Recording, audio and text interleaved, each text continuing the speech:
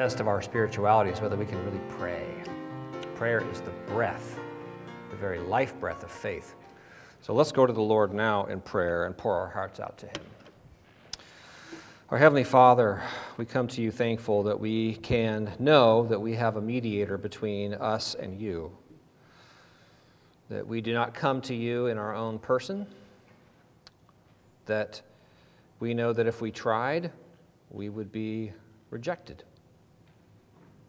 The prayers and the sacrifice of the wicked are an abomination unto the Lord. And we're wicked. So how on earth can we ever expect to be heard in our prayers to you? We expect it because we have a mediator between God and man, the man Christ Jesus. And we are so thankful that He is the man, Christ Jesus, and thus was able to die. And He was a righteous lamb, and thus His sacrifice was perfect. But He was also fully divine, so that it can have efficacy for all who put their faith in Him. We praise you for these things. We praise you that He didn't stay dead, that you raised Him from the dead to show and to say for all time that His sacrifice was indeed effective, that it's a sure bet, or sure thing, I should say, to trust in Him, that it's safe, that there is a strong tower, and that if we run into it, we'll be safe. The strong tower of the Lord Jesus Christ.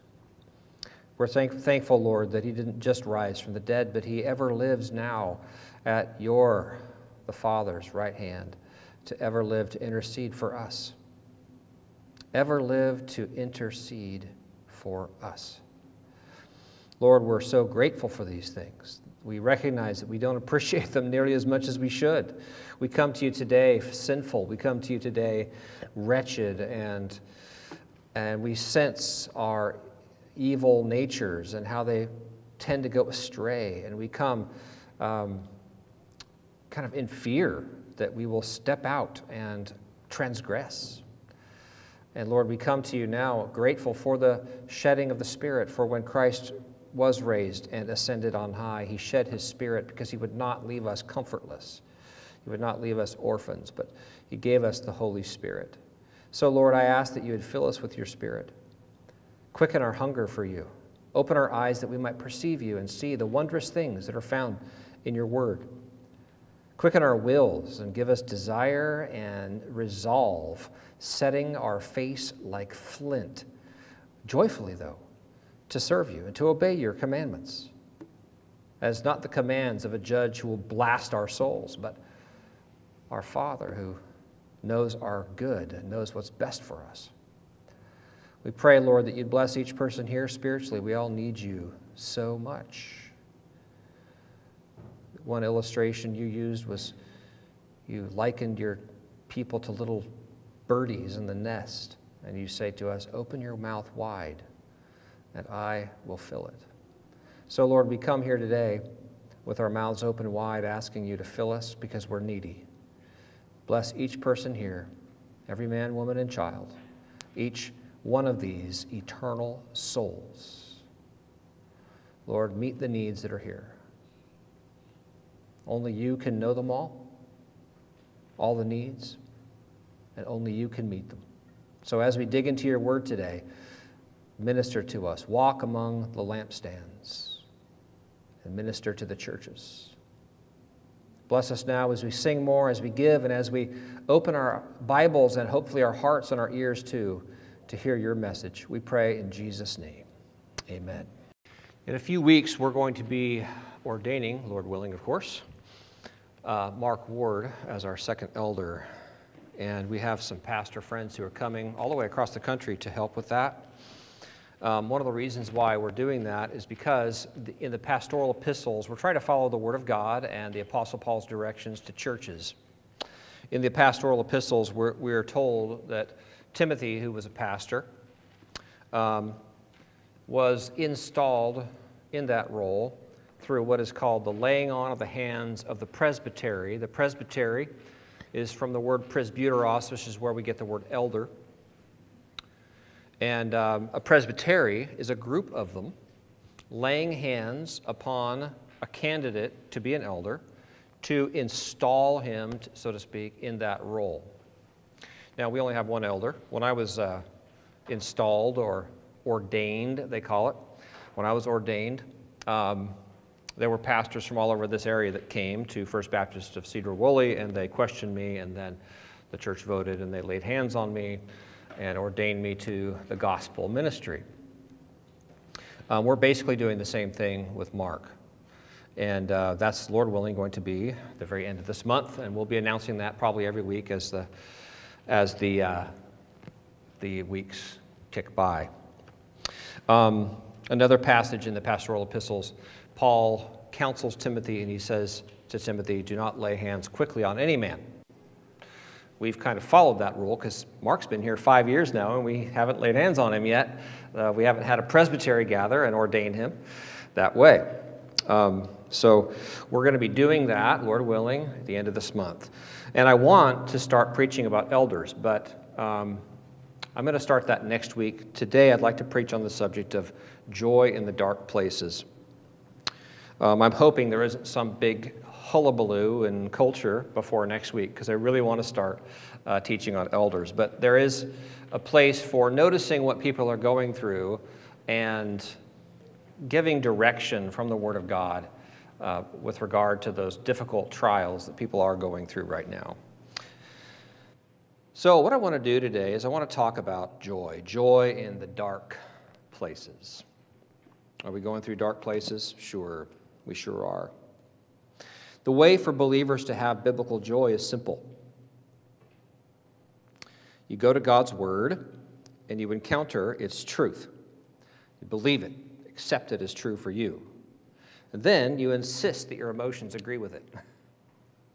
Insist. Remember I was talking earlier about a positive form of self-talk. People are good at self-talk. They do it all the time. I'm not saying that everybody mumbles to themselves under their breath, although some people do that too. But everybody's talking to themselves a lot.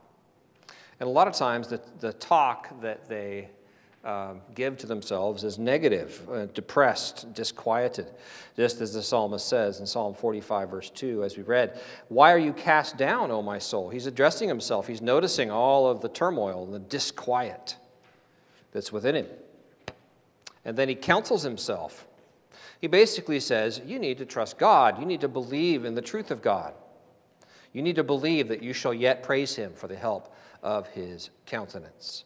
And so the way for a believer to have biblical joy is to go to God's Word, encounter its truth, believe it, and believe that it's true for you. There's a difference between those two things, by the way. You can believe something and feel like it's not true for you. Biblical faith is not just belief that it's true. Biblical faith is belief in it as true for you. And so he basically applies it. He confronts his depressed self. This is how Lloyd Jones commented on that verse. He said, you have to take yourself in hand. You have to address yourself and preach to yourself. Are you good at preaching to yourself? You have to remind yourself of God. And then, having done that, defy yourself and say, with this man I shall yet praise him for the help of his countenance. So good. So true. This is exactly what it means to have biblical joy. If you don't defy yourself, your little whiny soul that wants to pout about grumbling circumstances, if you don't defy yourself, that this part of you that wants to get depressed and disquieted and say, hope in God, you. Look up and see him. If you don't do that, you won't have biblical joy. It's a very important sort of self-talk that takes itself in hand and doesn't let the grumbling nature of Adam have the spotlight. So it's more than insisting that your emotions agree with the truth. The psalmist is confronting himself, defying himself, as Lloyd Jones points out. Defying? That's a strong term. It's a very important sort of self-talk that embraces the truth decisively, aggressively, and then banishes all the negativity in the soul that arises. And where does that banish? You have to banish the negativity in the soul, and the question is, where does all that negativity come from? And it's from displeasure at our circumstances. That's what it's from. We have displeasure at our circumstances, whatever those circumstances may be. And that's why I'm preaching this morning, because we've all got something to be displeased about, do we not? Yeah. What a week, right? Is it going to keep getting worse? What if it does? See, the negative self-talk arises from our displeasure at our circumstances. That's where it comes from. But you've got to silence the faithless self-talk. You must continue faith's victory by carrying the truth around with you. And you have to keep reasserting it and adding more truth to it. You have to keep relating to Christ in light of it. It's sort of like a lamp. Have you ever been in a cabin where there was an oil lamp and it's the only thing that was lighting up the room, and then the oil starts to run out and it starts to get dim and the darkness starts to encroach? You have to fill the oil up. Exactly. You have to fill the oil up. It's sort of like keeping a wood stove warm to keep the room warm. You have to keep feeding it the wood. It's the same thing with biblical joy. You can't think, oh, I had a great quiet time, now let's just go on through the rest of the day. You're going to need to keep feeding yourself that biblical joy. Keep putting oil in that lamp all day long, or else the darkness will encroach. That's the way it works. It's always trying to encroach. And you'll note that in my illustration here about the oil and the wood stove, the oil lamp and the wood stove, you'll note that the kindling for the soul is the Word of God. Biblical joy is word-centered. Listen to this verse from Psalm 119. Here's another psalm. I looked at Psalm 42 a minute ago. Now I'm going to look at Psalm 119, verse 14, if you want to look that up real quick. It's a verse that talks about how biblical joy is word-centered. In other words, it's basically saying the same thing that I'm saying, that if you want to use the illustration of the wood stove, the wood that you put in the stove is you, and you got to stay warm, and the wood that you keep putting in it is the Word of God. Here's a great verse, Psalm 119, verse 14, that talks about how biblical joy is indeed word-centered. He says, I have rejoiced. There's the warmth, right? The joy. I have rejoiced in the way of your testimonies. There's the word, as much as in all riches. He is stocking his soul with the testimonies of God, the word of God, and it's causing joy in his life. Such a crucial thing. Are you stocking your soul with the word? Experiencing biblical joy may be simple, but it isn't easy, is it? I mean, you can see how to experience it. What have I said so far? You go to the Word. You experience the Word. You encounter the truth. You believe it. You believe it's true for you. And then you confront your negative self-talk and replace it with positive self-talk based on that truth from the Word that you gathered. And then you keep kindling it, keep that fire aflame, and don't let it go out. Next thing you know, you've got a life, despite difficulty and bad circumstances, of joy, because you're demanding and insisting that your emotions respond to that truth from the Word, not the circumstances. Simple but not easy. It isn't easy to grasp the Bible's teaching. It isn't easy sometimes to see how to respond to it. And it's definitely not easy to confront your wayward emotions. It's really not easy to do that. Sometimes you literally want to wallow rather than rejoice. That's how hard it is. It's hard to overcome tiredness and brain fog. I mean, how many cups of coffee am I going to have this morning to be able to think, right? How many times have you felt that way? It's hard to lay aside sin and the weight that so easily takes our joy away. People who want to rejoice in the Lord have to concentrate on Him. They have to fix their gaze on Jesus, Hebrews chapter 12 teaches us. And this requires Spirit-empowered resolve. You have to have Spirit-empowered resolve. What I want to do today is I want to define biblical joy from Scripture and see why it's utterly important. I want us to walk away with this attitude. I want us to walk away going, you know what? I am going to rejoice. I don't care. I don't care if there's no fruit on the vine. I don't care if there's no cattle in the stall. I don't care if I wake up in the morning and there's not a red cent in my bank account. I don't care if my house burns down. I am going to rejoice in God, my Savior. That, by the way, is a very loose paraphrase of a couple verses from Habakkuk, chapter 3. I'm going to rejoice in God, my Savior. The truth of the Word of God conquers negative circumstances.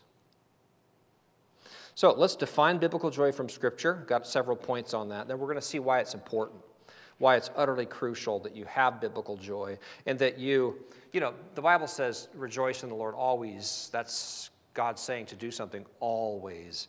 So it's utterly crucial. We need to see why it's crucial. And then I want to make 7 applications at the end. So we are going to have basically 3 movements to the message. What is biblical joy, why it's important, and then how to do this. Some thoughts about how to do this, how to have it. Okay? So number 1, biblical joy. Biblical joy. Number 1, it makes you strong to do right in hardship. The joy of the Lord is your strength. So biblical joy is strengthening joy. It helps you endure life's inevitable difficulties. Jesus said, in the world you will have tribulation. But the Christian is not to give up or be morose or be outraged or agitated or any of the things that we tend to do when we see circumstances that we don't like. The joy of the Lord is your strength, not the outrage about the situation. No. It's the joy of the Lord is your strength. It's very easy to let outrage. Have you ever noticed what outrage does to your soul? If you let outrage live in your soul, then your soul is going to be like a blasted heath after a while. You're literally poisoning your own well. And you won't have strength to keep serving God. The joy of the Lord is your strength. The Christian is to be profoundly joyful, so much so that his joy gives him strength to not be grieved, even when he's dealing with his own grief. Joy is energy in the soul, and it comes from digesting the right soul food. You have to digest the right soul food, as we've seen. I've rejoiced in the way of thy testimonies, as in all riches. Jesus said in John 17:13, here's another verse that's really great about the word-centered nature of joy. Remember I said you have to eat the right soul food to have joy? Well, here's another verse about that. We already looked at Psalm 119, verse 14, I've rejoiced in the way of thy testimonies and all riches. Here's a verse that says essentially the same thing. It's basically saying that joy comes from digesting the Word of God. So, John 17:13 says, Jesus is talking to the Father in prayer, and he says, these things I speak, there's the Word of God, these things I speak in the world, that they, that is, that his disciples, may have my joy fulfilled in themselves. Biblical joy is word-centered, and it strengthens you. Do you have strength to face trial after trial after trial, sometimes multiple trials at exactly the same time? And you wonder, how many more are going to come? And you just keep going to the Word, and you find somehow, it's almost like magic, you have joy and power, empowerment from the very center and core of your being. Biblical joy makes you strong to do right in hardship. Secondly, God wants our joy, biblical joy, to be consistent joy.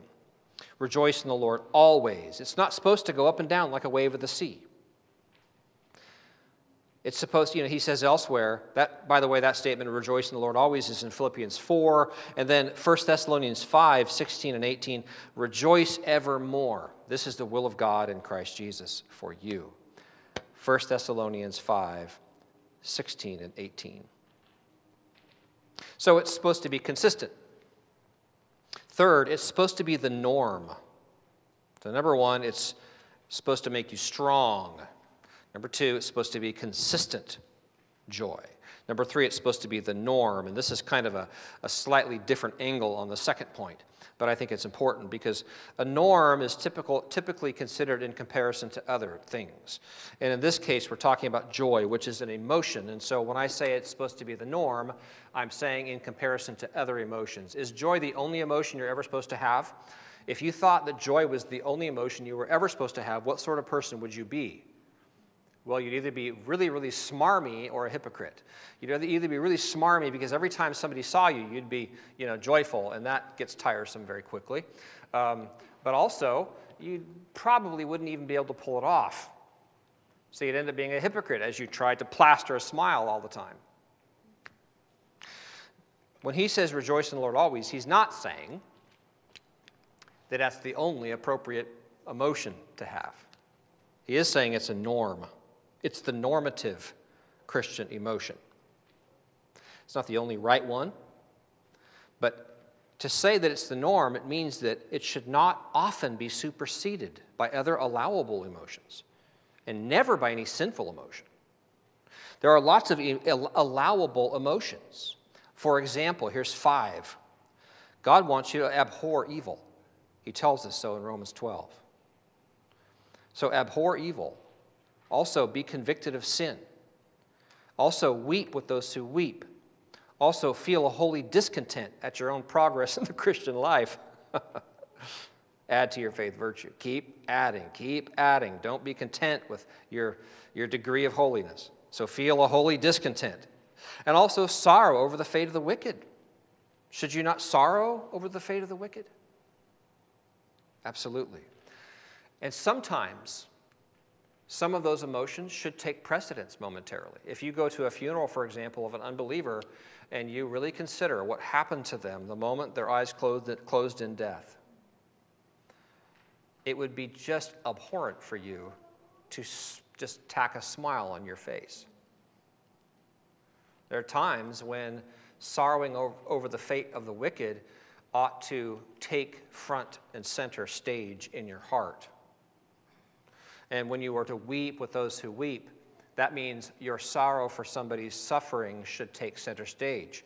But you were told to rejoice in the Lord always.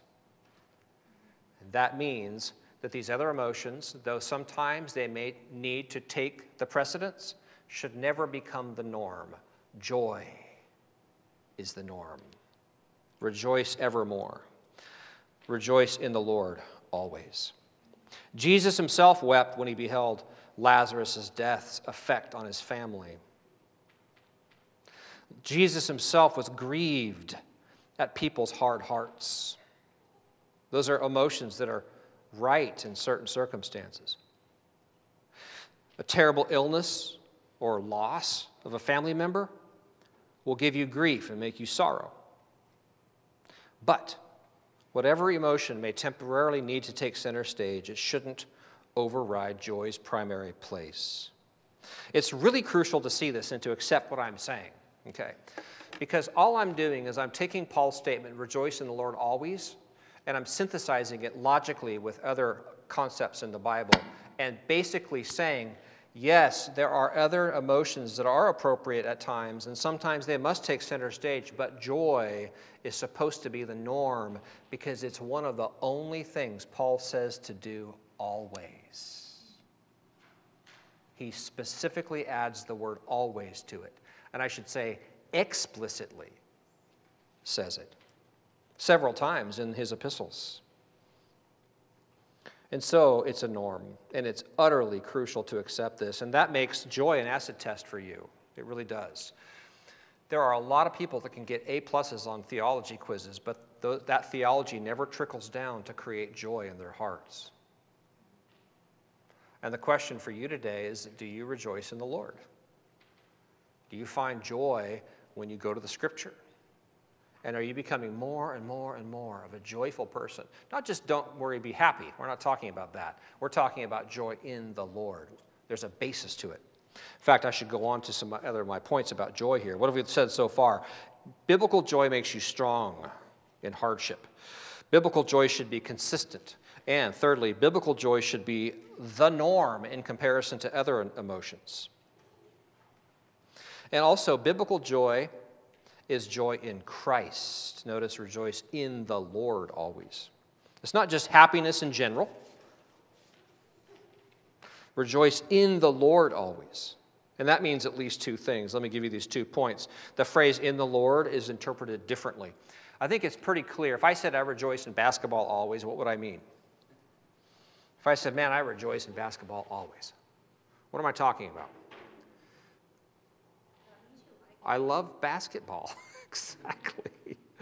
I love basketball. It's so simple when you put it that way. To say rejoice in the Lord always ought to be just intuitive as can be. If you say I rejoice in crocheting always, I'll nod my head and I'll say, well, that's nice for you, you know. If you rejoice in the chrome on your vehicle, you're always out there polishing it, you know. If you rejoice in 1950s monster movies, great. Okay. I like a few of those too. It's clear what rejoice in the Lord always means. It means that he's the subject or the matter over which we're rejoicing. Okay. He's what we love. There it is.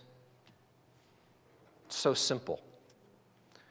So the question then becomes, you know, do you like nature or sports or travel, but you really don't think much about the Christ of the Bible? Rejoice in the Lord always. Is it okay to rejoice in nature and sports or travel? Absolutely. It's absolutely okay. But if you don't care about the Christ revealed in the Bible, then I don't think that your rejoicing in nature is really related to God. Christians love Christ. Turn over to 1 Corinthians 16:22. I want to show you something that's one of the most sobering things that I've ever found in the Bible. 1 Corinthians 16:22. It's wonderful and sobering all at the same time. Please turn with me there. I want you to lay eyes on this one. 1 Corinthians chapter 16. Here in the last chapter of 1 Corinthians, Paul is giving his final instructions in this epistle. He says all sorts of things. He says in verse 13 to be watchful and to stand firm. He says in verse 15, I urge you, brothers, that you know the household of Stephanas, and so on. Saying, connect with people. I rejoice, verse 17, at the coming of Stephanas and Fortunatus, and so on. Very thankful for people about how they refreshed his spirit, verse 18. And then he says something here that is, I think, kind of shocking, and really, it's like a final stamp on the minds of the Corinthians in this epistle. He wants to leave them with something that is very stark and that is very clear, and it's a clear line drawn in the sand. He says in verse 21, I, Paul, write this greeting with my own hand, and then he says, if anybody has no love for the Lord, let him be accursed. Do you see what he's saying here? He's basically saying that Christians love Christ. And if you don't have any love for Christ, then may you be accursed. Remember that quote that I put on our bulletin several weeks ago, that the worth of a person's soul is determined by what it loves. If anyone loves not the Lord Jesus Christ, let him be accursed. What happens when you love the Lord that way? Look over at Malachi chapter 3. Malachi chapter 3 shows you something I think very amazing about what happens when you get a group of people together who love the Lord. Turn over to Malachi. This is the last book of your Old Testament, right before Matthew. He says here, he describes people who fear the Lord. And that is an Old Testament phrase that includes love for God. It's a pretty broad phrase in the Old Testament. In chapter 3, verse 16 of Malachi, it says, those who feared the Lord spoke with one another. The Lord paid attention and heard them, and a book of remembrance was written before him of those who feared the Lord and esteemed his name. What were they talking about when they spoke to one another? Well, they feared the Lord and esteemed his name. They're talking about God with each other. Christians love Christ and they take great delight at biblical thoughts of him, and then they talk about him with others. Okay? So what we're talking about here is Christ is the subject in which we find joy. But secondly, this phrase, in the Lord always, also refers to the fact that he provides the basis for experiencing joy. In other words, this is not a baseless catchphrase like, don't worry, be happy. If you ever want to feel sick, type in, don't worry, be happy lyrics, and then read them. Somebody come along and stole your bed, you have no place to lay your head, don't worry, be happy. And it's like that the whole way through. There's absolutely no basis for joy. See, Paul is not promoting baseless catchphrases, baseless joy. He's saying, basically, by saying rejoice in the Lord always, he's basically saying that God has done so many eternal things for you in Christ that it literally is a basis for overturning all negativity as a norm. You see what that's saying? He's saying that God has done so much eternally for you that it justifies your joy flying in the face of any negative thing that comes along, anything that you might interpret as negative. And he says crazy things elsewhere that justify what I'm saying. He says things like this: all things work together for good to them that love God, to them who are called according to Christ Jesus. I mean, all things work together for good. That means nothing can ultimately hurt you. It basically means that God has promised to exercise his almighty arm, his omnipotence, in order to love you forever and protect you from all harm. So that you can honestly say with Psalm 23, surely goodness and mercy will follow me all the days of my life, and I will dwell in the house. All the days of my life, surely goodness and mercy will follow. And then, when I go into the next world, I'll dwell in the house of the Lord forever. See, there's a basis there. And here's the thing. I remember one of the quotes from Charles Bridges that I like is, don't lie against the truth by allowing your face to display gloom, he said. And I like that statement. Don't lie against the truth by being negative. Have you ever thought of your negative grunt as a lie against the truth? That's exactly what it is. And we're supposed to be rejoicing in the Lord always, and we have a basis to do so. And to allow gloom is to say, my problems outweigh your salvation. So now what we need to do, we've looked at what biblical joy is. Let me just remind us of the points that I made. It makes you strong to do right in hardship. It's supposed to be consistent. It's supposed to be normative, or the norm in comparison to other allowable emotions. And then it's also to be focused on Christ. Christ is the matter or the subject. And believe me, it's so important for you to repent of your disinclination to study him and think about him. Because I know you. I know you're disinclined to do it. I know you'd rather get on YouTube. How do I know that? Because you all have Adam's nature. I know that it's hard. And when you face that hardship and you don't want to study the Bible to learn more about Christ, or buy, I've got this many books on one shelf that are just like all up from the Puritans, and it took actually quite a bit of hardship to get me to want to read them. Sometimes it takes God really just laying into you to change your heart so that you really are seeking the Lord and reading the right things.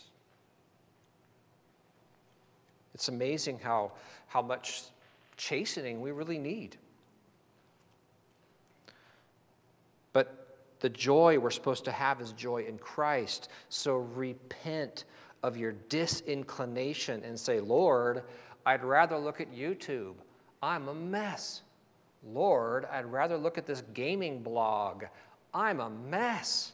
Lord, I'd rather read this magazine. I'm a mess. Play this video game. I'm a mess. Save me from myself and my own inclinations. Create in me a clean heart, O God, and renew a right spirit within me. Because Christians love Christ. And so we have joy in Christ. That's the subject in which we find joy. And also, he's the basis for experiencing joy. Now, this leads us to why joy is so important. Choosing joy asserts that circumstances can't compare with God. That is it in a nutshell. Choosing joy asserts that negative circumstances should never counterbalance or outweigh the greatness of Christ and his salvation. You are constantly balancing things in your mind. It's like you can think of your heart and mind as one of those scales. To give negative circumstances like the ones that we're in right now as American people, to give those circumstances such weight that it literally outweighs Christ's salvation is a lie against the truth, my friend. You've got to straighten that out and give Christ the weight. That's, in fact, I think, a good way to think about what Christian warfare is all about. Christian warfare is about making sure that the kingdom of God is like in your soul. Somebody, I think Cotton Mather said that preaching is supposed to restore the kingdom of God to the soul of man. That's what's supposed to be going on when you have your quiet times, when you listen to this preaching from this pulpit, when you read spiritual books. You're asking God, Lord, create in me a clean heart. Restore a right spirit within me. Put your kingdom within me. Help me to think and feel the way I ought to in light of all that you've done for me. Because I've got this nature that goes astray. Save me. Jesus, thou son of David, have mercy on me. And so the importance of this is that it's like a confession of faith. Joy, it's like a theology of joy. Joy is a confession of faith in an important sense. It's not merely intellectual, but emotional. Choosing joy is like inserting a magnifying glass over Christ and saying, I'm going to look at this and rejoice in this. And then when somebody comes along and says, give me that magnifying glass and let's look at this terrible thing in the world over here, joy says, no way. I got something really important to look at here, and I am not going to let you take my gaze off of this. Because that thing that you're wanting to freak out about is going to be gone. And pretty soon, I'm going to be gone, and in the next life forever. Let's get some perspective and priorities going here. Give me that magnifying glass, and let's look at the right thing again. That's what joy says. Joy says God's gospel is the big thing, capital B, capital T, the big thing. And God's gospel deserves our attention, and that's true even if the earth falls apart, Psalm 46:2. Even if the mountains are uprooted and cast into the depths of the sea, still I will rejoice in God my Savior. This is what we should be doing. Do you feel like this is like a big part of what your life is like as a Christian? It better be. You have an enemy who wants you to be downcast. Why are you cast down, O my soul? You have an enemy that wants you to be depressed. You have an enemy that wants you to be agitated. You know why? Because if he can get you depressed and agitated and get your eyes off of Christ, then he knows you're not rejoicing in Christ, and you're supposed to be doing that always. And rejoicing in Christ glorifies Christ in your soul. He knows that if he can rub joy out of your heart and put depression and agitation and other things in it, then he has eradicated the kingdom in somebody's heart. Righteousness, peace, and joy in the Holy Ghost, that's the kingdom of God. Romans chapter 14. If you let it happen, and it does happen. That's what we have to fight all the time. We have to fight. It does happen because it's so easy to get bent out of shape about even the smallest things. Don't let small things eradicate the kingdom of God out of your heart. Joy in the Holy Ghost. So you see how important this is. This is the great fight of faith. It's the great fight of faith.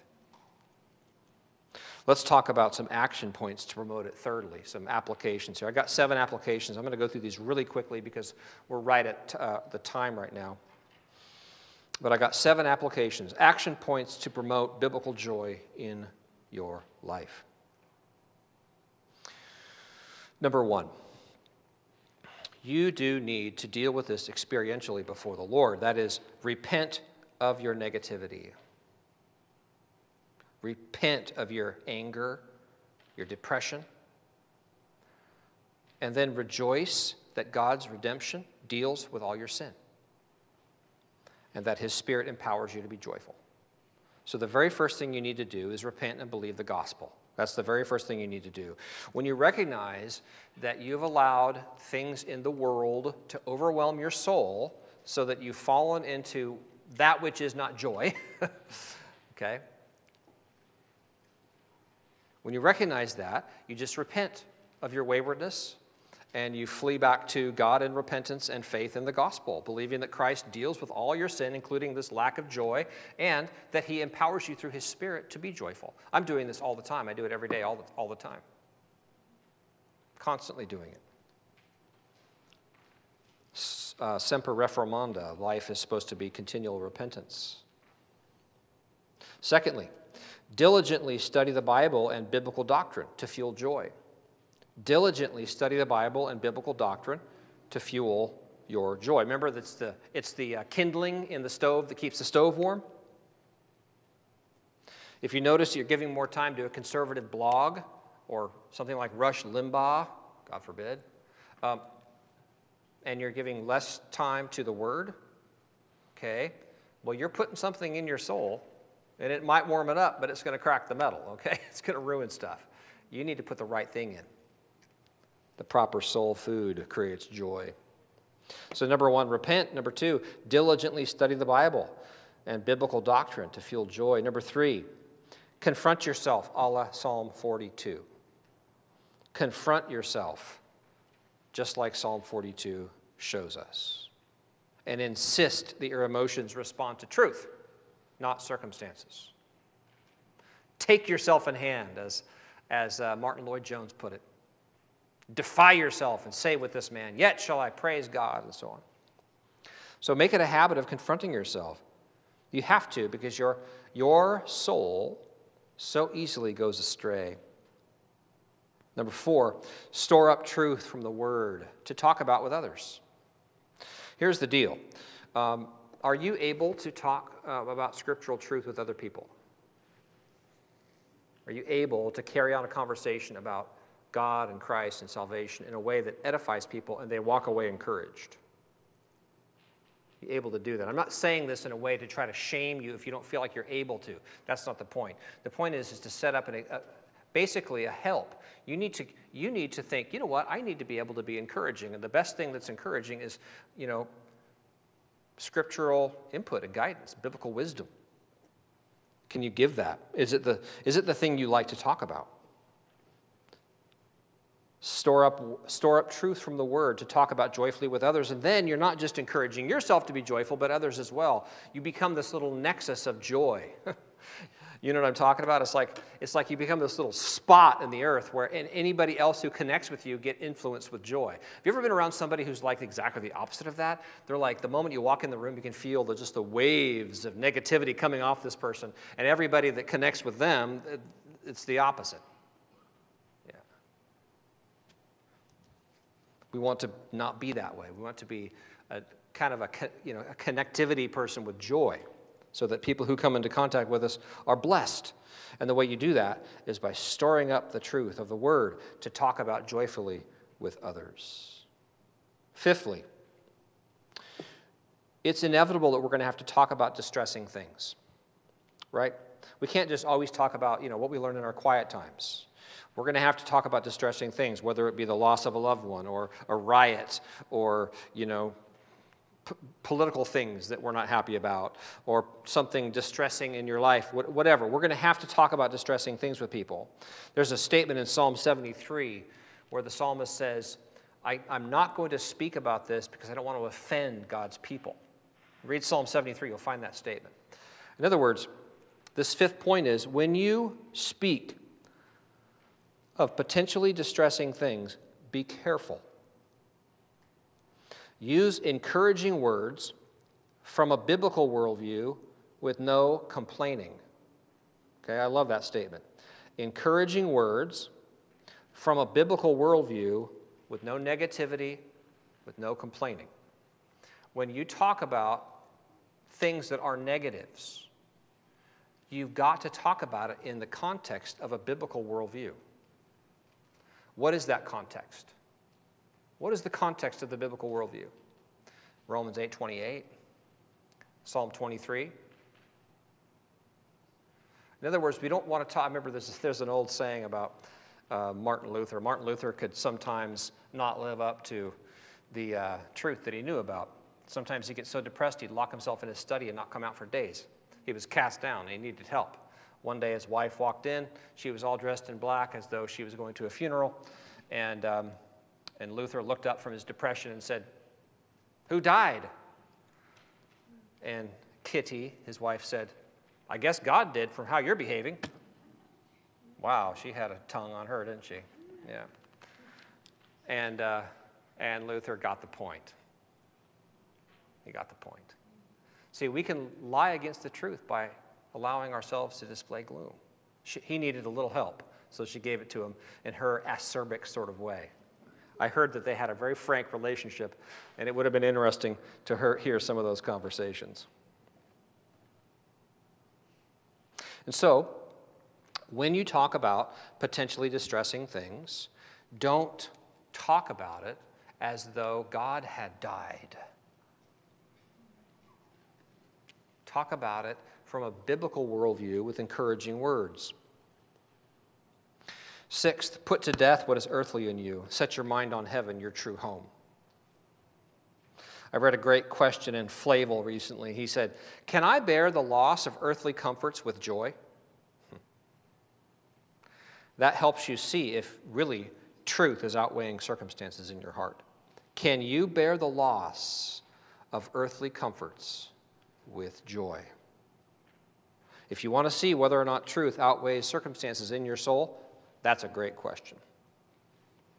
Or does loss make you fearful? Does loss make you angry or agitated? And then seventh and last action point or applicational point here, recognize that hardship weans you from the world. What is God doing by allowing you to lose loved ones? What is God doing by setting things up so that there's so much hypocrisy in American politics, and so that you could see how America could lurch not just towards Sodom and Gomorrah, but lurch towards some kind of totalitarianism? Why is God doing this? Hardship weans you from the world and helps you to long for your heavenly kingdom. That's what it does. It's actually God doing you a favor to remind you what really matters most. One of the most important things for us all is to long for heaven, just as Paul did. And so these are the things I think that we need to keep in mind in our day and our times right now, especially in our times. We need to have biblical joy. We need to know what it is. We need to see why it's important. And then, by God's grace, we need to have it and experience it and practice it and insist on it. Oh, may that be your experience. Oh, may your life be one of spreading joy. When people connect with you, they don't get anger. They don't get agitation. They don't get depression. When people contact you, when people come into your presence, or read your post, or get a phone call from you, or an email, may it be suffused with what God wants it to be suffused with, dripping with biblical joy.